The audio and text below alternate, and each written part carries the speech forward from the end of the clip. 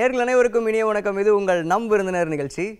கனவு பெரியதாக இருக்க வேண்டும். கனவு பெரியதாக இருந்தால் உழைப்பு அதைவிட பெரியதாக இருக்க வேண்டும் அப்படின்னு சொல்லுவாங்க. அப்படி உழைப்பால சிருங்காரம் என்ற தன்னுடைய முதல் திரைப்படத்திற்கே 3 தேசிய விருதுகளை குவித்து இன்றும் திரையுலகில் தன்னுடைய பணியை மிகவும் சிறப்பாக செய்து கொண்டிருக்கும் இயக்குனர், எழுத்தாளர், இந்திய கலாச்சார சிந்தனையாளர் சாரதா ராமநாதன் அவர்களை தான் இன்றைய நம் விருந்தினர் நிகழ்ச்சியில் நம்ம சந்திக்க போகிறோம். வணக்கம். நம் விருந்தினர் நிகழ்ச்சிக்கு வந்ததற்கு மிக்க நன்றி. தேங்க்யூ. மேம், கலை மீதும் சரி கலாச்சாரம் மீதும் சரி உங்களுக்கு வந்து எப்போவுமே ஒரு ஆர்வம் இருந்திருக்கு. இந்த ஆர்வம் எல்லாம் எங்கேருந்து ஆரம்பிச்சது? அதுதான் உங்களை சினிமாக்குள்ளே கொண்டு வந்ததா? கொஞ்சம் எங்கள் ஃபேமிலியிலேயே கொஞ்சம் அதில் இன்ட்ரெஸ்ட் இருந்திருக்கு. யூனோ எங்கள் பாட்டி வந்து அவங்க காலத்தில் she was a big singer. எங்கள் ஃபேமிலியில் நிறைய பேர் சிங்கர்ஸ் இருக்காங்க. ஓகே. டான்சர்ஸும் இருக்காங்க. கொஞ்சம் ஃபில்ம் ப்ரொடியூசர்ஸும் இருந்திருக்காங்க ஃபேமிலியில், பட் நாட் மச். மோஸ்ட்லி இந்த கல்ச்சர் அண்ட் எஜுகேஷனில் தான். ஸோ ஓரளவுக்கு ஒரு நேச்சுரல் இன்ட்ரெஸ்ட் அது இருந்திருக்கு கலையில். பட் சினிமாக்கும் கலைக்கும் நெசசரிலி அந்த கனெக்ஷன் இருக்குன்னு நான் சொல்ல மாட்டேன். பிகாஸ் சொல்லுவாங்கல்ல, நம்ம வந்து பிளான் பண்ணிகிட்டே போகலாம், பட் வாழ்க்கைக்குன்னு ஒரு பிளான் இருக்குது. ஆமாம், அதுதான் என் லைஃப்பும். ஓகே. நான் ஒரு டைரெக்ஷனில் போயிட்டுருப்பேன், பட் லைஃப் வந்து என்னை வேறு டைரெக்ஷனில் கூட்டிகிட்டு போகும். அப்படி தான் நான் சினிமாவுக்கு வந்தேன். ஸோ டெஃபினட்டாக வந்து கலை, கலாச்சாரம் ஆஃப் ஆல் டைப்ஸ், எல்லா விதவிதமான கலைகள், அது நாட்டுப்புற கலையாக இருக்கட்டும், கர்நாடக இசையாக இருக்கட்டும், ஜாஸாக இருக்கட்டும், ப்ளூஸாக இருக்கட்டும், எல்லாமே ஒரு இன்ஃப்ளூயன்ஸ் இருந்திருக்கு நம்ம லைஃப்பில். அந்த கலை மட்டும் இல்லை, அந்த கலையோட சரித்திரம் கூட, அதில் இருக்கிற நல்லது கெடுதல் எல்லாமே இட்ஸ் காட் அன் இன்ஃப்ளூயன்ஸ் நம்ம லைஃப்பில். ஸோ அந்த இன்ஃப்ளூயன்ஸும் வந்து நம்ம பண்ணுற ஃபிலிம்ஸில் வரும். எது பண்ணாலும் வரும், நாட் ஓன்லி இன் ஃபிலிம்ஸ். நம்ம எது பண்ணாலும் அது அந்த இன்ஃப்ளூயன்ஸ் தெரியும். ஸோ சினிமாக்கு ஏன் வந்தேன்னா அது ஆக்சிடெண்ட் தான். ஓகே. பிகாஸ் நான் வந்து ஆக்சுவலி ஒரு இன்டர்நேஷ்னல் ஃபண்டிங் ஆர்கனைசேஷனுக்கு ஒர்க் பண்ணிட்டு இருந்தேன், இன் charge of culture and media. அப்போ நிறைய ஃபில்ம் மேக்கர்ஸோட வந்து கொஞ்சம் ஒர்க் பண்ணி, சம்டைம்ஸ் ப்ரீ ப்ரொடக்ஷன் கிராண்ட் கொடுப்போம், sometimes production, sometimes research grand, அந்த மாதிரி விதவிதமான கிராண்ட்ஸ் கொடுத்துட்ருந்தோம். ஸோ அந்த டயத்தில் வந்து when I was working, அந்த டயத்தில் வந்து ஃபெமினிசம், அந்த ஒரு மாதிரி ஃப்ரெஷ்னஸ் இருந்தது அந்த ஃபெமினிசம். இன்னும் நிறைய பேர் அந்த யூனோ அப்போ தான் வந்து கான்ஃபரன்சஸ், ஃபெமினிசம் கான்ஃபரன்சஸ், அந்த ஆர்கனைஸ்ட் வேல ஃபெமினிசம்ங்கிறது it was coming. Okay. So எனக்கு அப்போ என்ன தோணுச்சுன்னா, நம்ம நாட்டில் வந்து ஃப்ரம் 8th century ஃபெமினிசம் இருந்திருக்கு. we just don't recognize it, அவ்வளோதான். ஓகே. நம்மளுக்கு வந்து நம்ம நாட்டில் இந்த ஃபெமினிசம் நம்ம வந்து ரெக்கக்னைஸ் பண்ணதில்லை. நம்ம கலாச்சாரம்னு பார்க்குறச்சே ஒரு விதமாக தான் பார்க்குறோம். பாக்கி கலாச்சாரம் வந்து நம்ம சரியாக வந்து நம்ம பார்க்குறதில்ல, கவனிக்கிறதில்ல. யார் அந்த வந்து ஃபெமினிஸ்ட்னாக்க தேவதாசிஸ். ஓகே. அவங்க வந்து கோயிலில் இருக்கிற ரைட்ஸ் பண்ணிகிட்டு இருந்தாங்க, டான்ஸ் பண்ணிகிட்டு இருந்தாங்க, லிட்ரேச்சர், தமிழ், சன்ஸ்கிருதம், மராட்டி எல்லாமே தெரியும் அவங்களுக்கு. தஞ்சாவூர் தேவதாசி சொல்கிறேன். ஓகே. ஒரு ராஜாவுக்கு ஸ்பையாக போயிருக்காங்க இன்னொரு கிங்டம்க்கு, இதெல்லாம் நடந்திருக்கு. அவங்கள பற்றி அந்த விதமாக நம்ம பேசினது கிடையாதுன்னு எனக்கு ஐ ஃபெல்ட். பிகாஸ் நம்ம தேவதாசி அப்படின்னா உடனே ஒரே ஒரு டைப் ஆஃப் இமேஜ் தான் நம்ம மைண்டில் வரும். அதை விட்டுட்டு இவங்க என்னெல்லாம் achieve பண்ணியிருக்கானுங்க, how much they are the pioneers. Feminism அப்படின்னா அவங்க தான் ஃபர்ஸ்ட் நம்மளுக்கு தெரிஞ்சு இந்த நாட்டில். ஸோ அவங்கள பற்றி ஏதாவது பண்ணலாமே. அவங்கள பற்றி ஏதாவது பண்ண போகிறோன்னா புக்கு எழுதுறதோட அவங்க what to they represent, visual, dance, music, அதை நம்ம வந்து விஷுவலாக காமிக்கிறதோட ஒரு பவர்ஃபுல் எதுவுமே கிடையாது. அப்படி அப்படி அப்படி அப்படி யோசிச்சு ஒன் டே நான் வந்து முழிச்சிட்ட கார்த்தால I became a film maker. அதுதான் நடந்தது. Okay. O I'm going to make a film அப்படின்னு. இந்த மாதிரி ஒரு ஃபில்ம் எடுக்கணும்னா என்ன மாதிரி க்ரூ அண்ட் காஸ்ட் வேணும், என்ன மாதிரி ரைட்டர் வேணும், அதெல்லாம் ஸ்டெப் பை ஸ்டெப் யோசிச்சு அப்புறம் தான் நாங்கள் பண்ணி முடித்தோம். நீங்கள் கண்ணு முடிச்சு பார்த்தோன்னே ஃபில்ம் மேக்கர் ஆகிட்டுன்னு சொல்லிட்டீங்க. பட் இருந்தாலும் ஒரு டைரக்டராக நம்ம ஒரு திரைப்படத்துக்குள்ளே வரும்போது நமக்கு அதுக்கு வந்து ப்ரிப்பரேஷன்ஸ் அப்படிங்கிறது கண்டிப்பாக தேவை. அந்த மாதிரி உங்களுக்கு நீங்கள் வந்து ஒரு இயக்குனராக மாறினதுக்கு நீங்கள் உங்களை எப்படி தயார்படுத்திக்கிட்டீங்க? என்னென்ன விஷயங்கள்லாம் நீங்கள் பண்ணீங்க? ஒரு ஃபில்ம் மேக்கராக இருக்கணும்னா அட்லீஸ்ட் ஐ பிலீவ் நீ லைஃப் எக்ஸ்பீரியன்ஸ் பண்ணிகிட்டே இருக்கணும். அந்த எக்ஸ்பீரியன்ஸ் வந்து ஃபிலிம்ஸில் வந்து அது ரிஃப்ளெக்ட் ஆகணும்.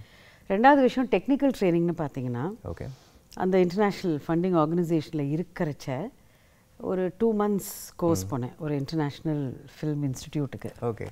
ஐ ஜஸ்ட் டிட் 2 months அங்கே இருந்தேன். But the course was shorter. Okay. ஒரு ஷார்ட் டேர்ம் கோர்ஸ் மாதிரி. ஷார்ட் டேர்ம் கோர்ஸ் மாதிரி பண்ணேன் with all aspects of film making.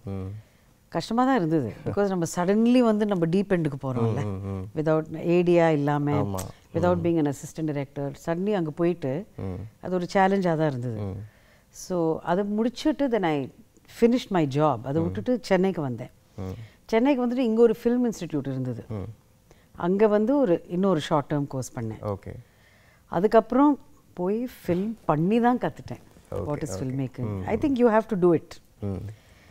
Walk the talk சொல்லுவாங்கல்ல, அந்த மாதிரி நம்ம பண்ணி அனுபவிச்சு, சிலது ரைட்டாக பண்ணி சிலது தப்பாக பண்ணி தான் அனுபவிக்கணும். So it was my biggest lesson was இந்த ஃபில்ம் பண்ணுறச்ச.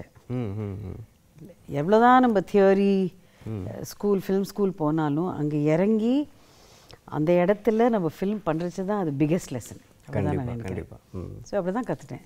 ஓகே. இப்போ நீங்கள் வந்து சிருங்காரம் அப்படிங்கிற ஒரு திரைப்படம் பண்ணியிருக்கீங்க. கிட்டத்தட்ட ஒரு 3 தேசிய விருதுகள் அந்த ஒரு திரைப்படம் வாங்கியிருக்கு.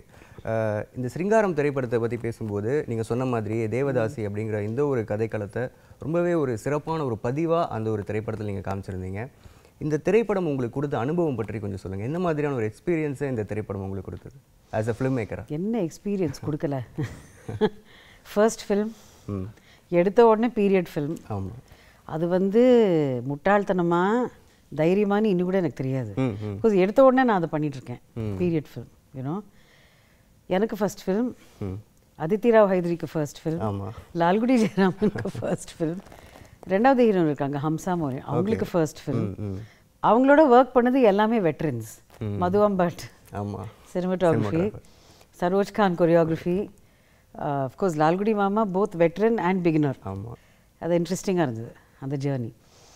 ஸோ எப்படி வந்து ஒரு தேவதாசி, பிகாஸ் நம்ம பார்க்கறச்சே ஈஸியாக இருக்கும், நடக்கிறச்சே எப்படி இருக்கணும், அந்த 1950s அஞ்சலி தேவி மாதிரி இருக்கணுமா, இல்லை லகான் மாதிரி இருக்கணுமா, அதெல்லாம் நம்ம பார்த்து பண்ணி அதை ப்ரோசஸ் பண்ணி இன்டர்னலைஸ் பண்ணி அப்புறம் தான் நடந்தது. So it was a journey வேர் எல்லாமே வந்து ஒரு அட்வென்ச்சர் தான். நம்ம வந்து ஸ்கிரிப்டை எப்படி எழுத போகிறோம், உண்மையாக இருக்கணும் ஸ்கிரிப்டுக்கு. அட் த சேம் டைம் ஒஃபென்சிவாக இருக்கக்கூடாது. அட் த சேம் டைம் நம்ம ரிசர்ச்சுக்கும் உண்மையாக இருக்கணும். இந்திரா சவுந்தரராஜன் அவர் எழுதினார். Because he has done work in this. So நாங்கள் சேர்ந்து எழுதினோம். அப்புறம் ஒரு ரிசர்ச் அசோசியேட் இருந்தாங்க தேவதாசி சப்ஜெக்டில். அவங்க வந்து பிஹெச்டி பண்ணியிருந்தாங்க பவானின்னு. So she was there. Lyricist வந்து ஸ்வாதி வார்னு அவர் நிறைய எழுதியிருக்காரு போய்ட்ரி. ஸோ அவர் வந்து லால்குடி ஜெயராமன் சாரோட ஒர்க் பண்ணார் ஆன் லிரிக்ஸ். ஸோ எல்லாமே we had to choose, no we had to C யார் கரெக்டாக அதுக்கு ஃபிட் ஆவாங்கன்னு. இப்போ இந்த ஃபில்ம் ஒரு நாட்டுப்புற பாடல் இருக்குது, கேட்டிங்கன்னா ஈஸியாக இருக்கும். அந்த காலத்து வார்த்தைகள் போடணும், பட் இந்த காலத்து மக்களுக்கு புரியணும். It's was not easy to two. இப்போ ஈஸியாக இருக்குது கேட்க, பட் அப்போ நாங்கள் பண்ணுறச்சே அவ்வளோ ஈஸியாக இல்லை. பிகாஸ் ரெண்டுமே ஃபிட் ஆனோம் இல்லையா. ஸோ அந்த மாதிரி நிறைய சின்ன சின்ன சின்ன டீட்டெயில்ஸ் பார்த்து தான் நாங்கள் பண்ணோம் அதை. So very special experience. எந்த ஃபில்ம் மேக்கருக்குமே ஃபர்ஸ்ட் ஃபில்ம் தான். அது ஹிட்டாக இருக்கலாம், ஃப்ளாப்பாக இருக்கலாம், பட் அந்த ஒரு எக்ஸ்பீரியன்ஸ் இருக்குல்ல, அதை நம்ம மறக்கவே கூடாது. இந்த first film. So it was a beautiful. அது எதிர்பார்க்கல இந்த மாதிரி அவார்டு வரும், அதெல்லாம் நாங்கள் எதிர்பார்க்கவே இல்லை. But we got 3 national and 2 state awards also. அது ஒரு மாதிரி ஒரு கன்ஃபர்மேஷன், சரி நம்ம ரொம்ப தப்பாக எதுவும் பண்ணல அப்படிங்கிறது. So that was good. நிச்சயமாக ஒரு சிறப்பான ஒரு பதிவு தான் சிருங்காரம் திரைப்படம். அந்த திரைப்படத்துக்கு நீங்கள் சொன்ன மாதிரியே ஒரு 3 தேசிய விருதுகள் வாங்கியாச்சு அப்படிங்கிற அந்த ஒரு நியூஸ் கேட்ட உடனே நீங்கள் பர்சனலாக எப்படி ஃபீல் பண்ணீங்க? நம்ப முடியல ஃபஸ்ட்டு. ஆனால் காலையில் 7:45க்கு ஃபஸ்ட்டு கால் வந்து super star. O super. He called. Our actually film பார்த்துருந்தார் அதுக்கு முன்னாடி. He asked, we gave him a screening. He liked it. I like that he liked it. Because அவருக்கு ஒரு மாதிரி ஒரு சென்சிட்டிவ் மைண்ட், அது நிறைய பேருக்கு தெரியும். So he called actually. I felt very happy because it's nice. A veteran in the field calling, congratulating, it's nice. அதுக்கப்புறம் நிறைய, பட் எனக்கு என்ன தோணிச்சுன்னா, நேஷ்னல் அவார்ட்ஸ் யாருக்கு வந்தது, ஃபில்முக்கு வந்தது, பட் 3 பேரும் மேதைகள் தானே, மது Ambat, Lalgudi Jayaraman sir and Saroj Khan. So அவங்களுக்கு வந்ததுங்கிறது எனக்கு ஒரு பெரிய சர்ப்ரைஸாக இல்லை. Because they are who they are. அவங்க வந்து எவ்வளோ அச்சீவ் பண்ணியிருக்காங்க. அண்ட் நிஜமாவே இந்த ஃபிலிம்க்கு வந்து அவங்க ஹார்ட் கொடுத்து தான் ஒர்க் பண்ணாங்க. அதுக்கு ஒரு ரிவார்ட் தான் நான் நினைக்கிறேன். ஓகே. ப்ளஸ் 2 ஸ்டேட் அவார்ட்ஸும் வந்தது அதுக்கப்புறம். For Thotta Dharani sir art direction and Rukmini Krishnan for costumes. Okay. அதுவும் அவங்க ரொம்ப ஹார்ட் வச்சு பண்ண ஃபிலிம் தான் இது. They went out of the way to two things. So அதுக்கு இது ஒரு ரிவார்ட்னு தான் நான் ஏற்றுண்டேன். அதை சிருங்காரம் திரைப்படத்துக்கு ஒரு ஸ்ட்ராங் டெக்னிக்கல் டீம் அப்படின்னே சொல்லலாம். முக்கியமாக மது அம்பத் சார். ஏன்னா ஒரு சினிமோட்டோகிராஃபராக அவர் வந்து மணிரத்னம் சார் கூட நிறையா படம் ட்ராவல் பண்ணியிருக்காரு. சிருங்காரம் முன்னாடி அவர் ஒரு நேஷனல் அவார்டும் வாங்கியிருக்காரு ஒரு சான்ஸ்கிரிட் மூவிக்கு. ஆமாம். ஸோ அவருடைய இன்புட் எந்த அளவுக்கு இருந்தது இந்த ஒரு திரைப்படத்தில்? ஏன்னா இது ஒரு விஷுவல் ட்ரீட் தான் இந்த ஒரு திரைப்படம். அவர் வந்து இன் அ வே பிகாஸ் அது என்னோட ஃபர்ஸ்ட் ஃபில்ம் இல்லையா. ஸோ மது அம்பட் எனக்கு ஒரு விதத்தில் பார்த்தீங்கன்னா ஒரு குரு மாதிரி. பிகாஸ் நிறைய விஷயம் அவர்கிட்டேருந்து நான் கற்றுட்டேன் இந்த ஃபில்ம் பண்ணுறச்ச. அண்ட் நாங்கள் வந்து பிளான் பண்ணுறச்சே நான் ஒரே ஒரு விஷயம் தான் சொன்னேன் அவருக்கு. ஓகே. மது சார் எனக்கு வந்து ராஜா ரவிவர்மா டைப் ஃப்ரேமிங் வேணும். Okay. Each frame should look like a painting அப்படின்னு நான் அப்படி பேச வந்துட்டியா அப்படின்னு கேட்டுட்டு இருந்தார். So you know with his beard. So அப்புறம் அவருக்கு என்ன சேலஞ்சுனா அந்த லைட் சோர்ஸ், அப்போ நம்மளுக்கு பல்பு கிடையாது, இதெல்லாம் எதுவுமே கிடையாது, only torch and natural fire. So அந்த சோர்ஸ் மட்டும்தான் விஷுவலி தெரியணும். Okay. That was the biggest challenge. அது பண்ணி கொடுத்தாரு. எவ்ரி ஃப்ரேம் பெயிண்டிங் மாதிரி இருக்குது. ப்ளஸ் லைட் சோர்ஸை வந்து நிஜமாகவே எங்கேருந்து வருதுன்னு நம்மளுக்கு தெரியாது டெக்னிக்கலாக. அந்த டார்ச்லேருந்து வர மாதிரி தான் நம்மளுக்கு தோணும். ஓகே. அந்த டெக்ஸ்டர், அந்த வார்ம் டெக்ஸ்டர் கொண்டு வந்தார். And he helped me also with the colour coordinate. நாங்கள் எல்லாம் சேர்ந்து வேலை பண்ணோம் அதுக்கு. Okay. Costume designer Rukmini and Madhu Ambat sir எல்லாம் சேர்ந்து. அண்ட் அவருக்கு வந்து நான் ஒரு ஃபர்ஸ்ட் ஃபில்ம் பண்ணுறேன்லாம் அவர் யோசிக்கலை. நீ டைரக்டர், ஐம் சினிமாட்டோகிராஃபர், நான் உனக்கு இதை ஷூட் பண்ணி கொடுக்குறேன். ரொம்ப ப்ரொஃபஷ்னலாக இருந்தார் அந்த விஷயத்தில். பட் ஒரு மாதிரி இன்ஸ்பயர்டாக இருந்தார். ஓகே. ஸோ சில சமயம் அவர் வந்து சில ஷார்ட்ஸுக்கு வந்து 4-5 hours ஆக்கினார். Not every time but some shorts. இப்போ நீங்கள் பார்த்தீங்கன்னா கடைசியில் அந்த ஃபில்மில் வந்து அவள் அந்த காவேரி தாண்டியே போகிறான் ஒரு டார்ச் பிடிச்சி. It's not easy to light that அப். இன்னைக்கு அது வேற, but that was some years ago இல்லையா. And it was not a high budget film. Okay. அந்த லோ பட்ஜெட் ஃபில்மில் ஒரு க்ரியேட்டிவிட்டி கொண்டு வராங்கல்ல டெக்னீஷியன்ஸ், அதை நான் ரொம்ப பாராட்டுறேன். இப்போ ஹை பட்ஜெட் ஃபில்ம்ஸ் ஈஸி, உங்களுக்கு என்ன வேணுமோ நீங்கள் கொண்டு வந்துடலாம் அதில். பட் லோ பட்ஜெட் ஃபில்ம்ஸு அந்த ரிச்னஸ் கொடுக்குறாங்கல்ல, அதுதான் ட்ரூ ஜீனியஸ். கண்டிப்பாக. அதுதான் நான் இவங்க எல்லாருமே சொல்லுவேன். அது தரணி சாராக இருக்கட்டும், மது Ambat sir, I feel. But நீங்கள் சொல்கிறது கரெக்டு தான். ஒரு ஃபில்முக்கு வந்து சினிமாட்டோகிராஃபர் வந்து சிங்க் ஆகலைன்னா ஃபினிஷ்ட், அங்கே இட்ஸ் ஓவர், அது நடக்காது. அந்த சிங்க் வந்துருச்சு எங்களுக்கு. And that was very important. அது I think it shows on screen. அது that shows on screen.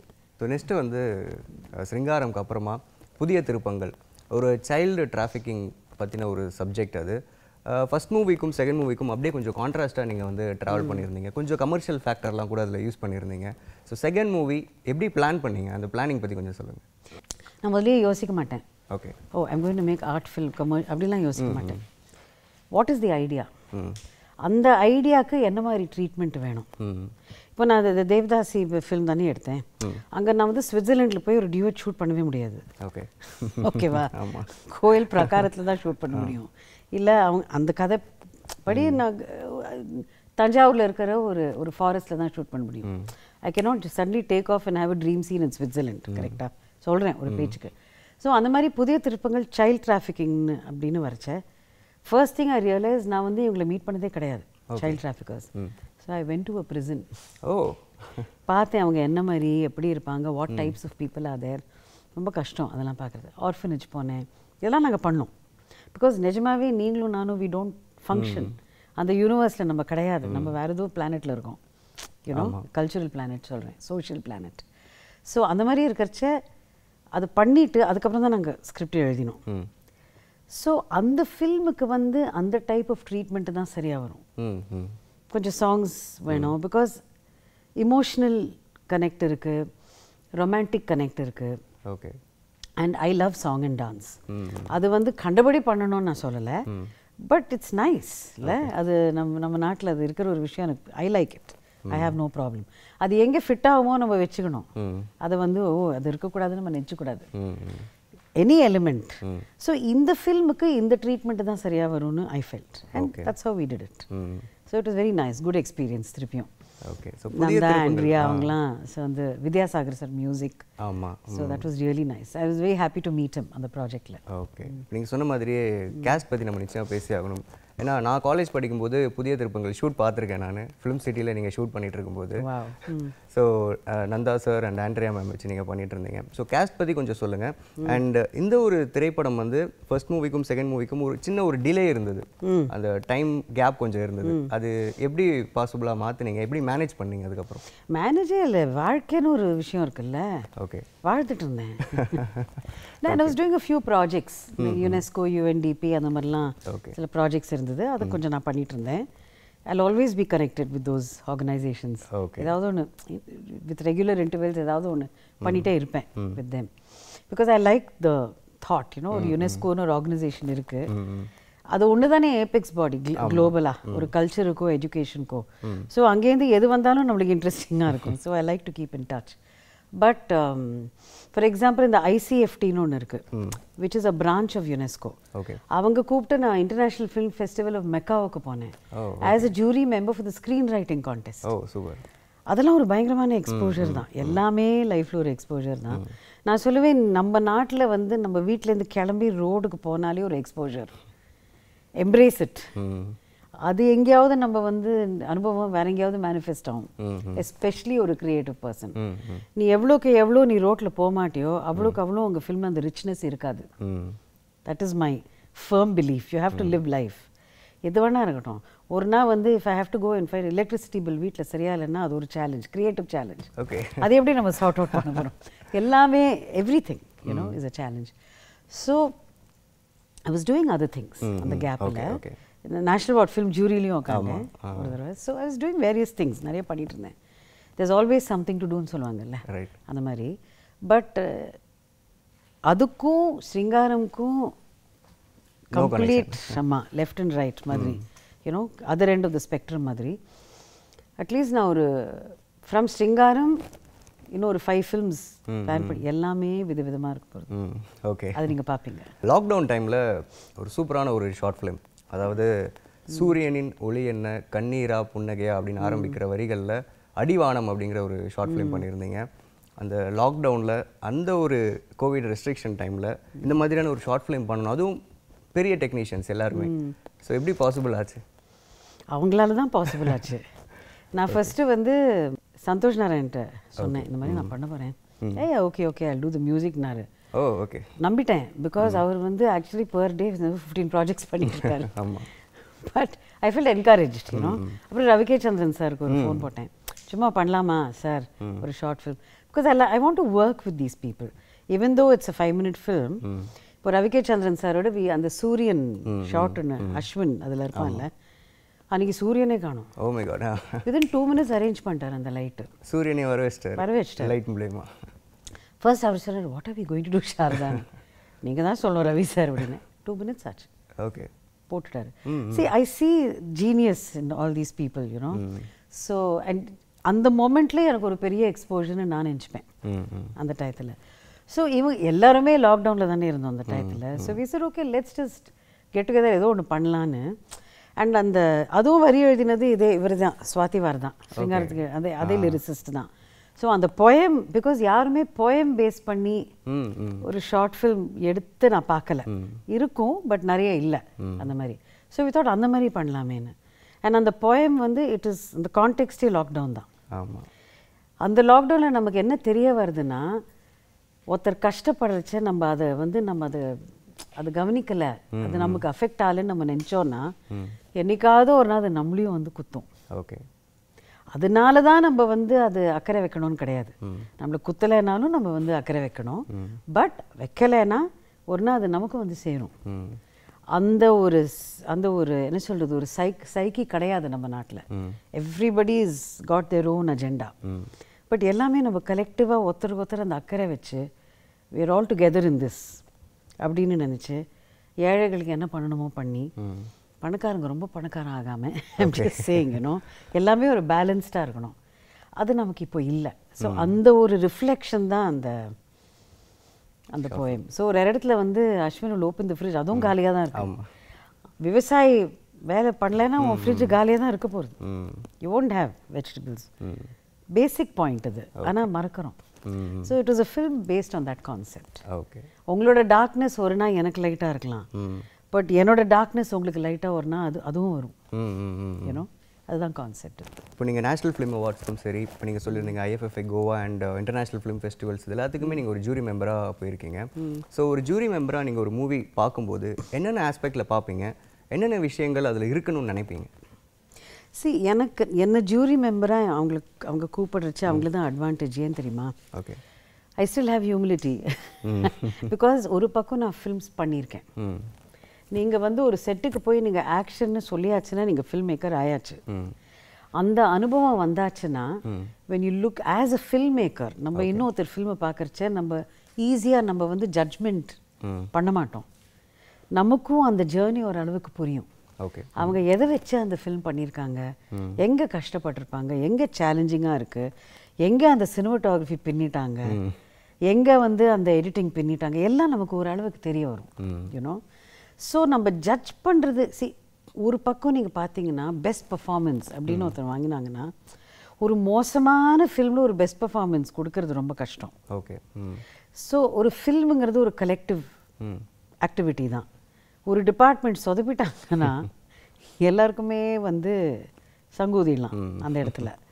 Because you Khan do that. எல்லாருமே ஒரு கன்சிஸ்டன்சி வச்சு தான் பண்ணணும். ஸோ எல்லாமே ஆஸ்பெக்ட்ஸ் நம்ம பார்க்கணும்.